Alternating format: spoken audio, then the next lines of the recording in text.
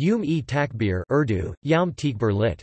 The Day of Greatness is celebrated as a national day in Pakistan on May 28 in commemoration of Chagai-I and Chagai-II when Pakistan detonated 7 nuclear devices in response to India's 5 detonations of Pokhran-II in 1998, 17 days after the incident.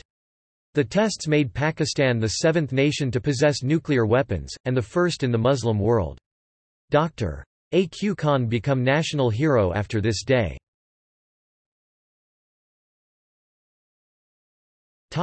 Etymology.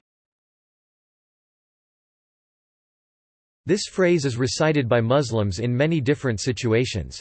For example, when they are very happy, during times of extreme stress, to express approval, to praise a speaker, or as a battle cry contemporarily used by Pakistan Army. In the Islamic world, instead of applause, often someone will shout takbir or nara-e-takbir in Urdu or Persian and the crowd will respond with Allahu Akbar, God is great. The word is also used in Muslim prayers. The government of Pakistan asked for proposals from the nation to decide a name by which the day should be celebrated. A country-wide campaign was launched to select the name for this particular day.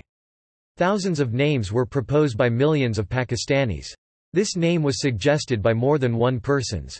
All persons who suggested this name were given a Prime Minister Award. Youm-e-Takbir here can be translated to, "the Day of Greatness," or "the Day of God's Greatness."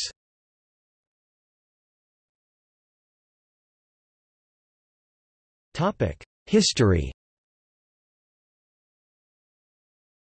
Nawaz Sharif, the then Prime Minister of Pakistan, in pressure from the public and the military establishment allowed the launching of the nuclear bomb test.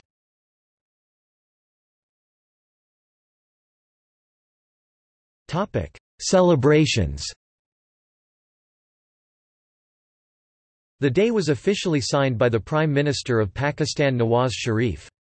It was first celebrated by giving awards such as Chagai Medal to various individuals and industries in the field of science and industries. The Nawaz Sharif government also established the Chagai-I Medal and it was first awarded to the scientists of Pakistan in 1998 who witnessed the tests. The graphite mountains are visibly shown in the gold medallion and equal ribbon stripes of yellow, red and white.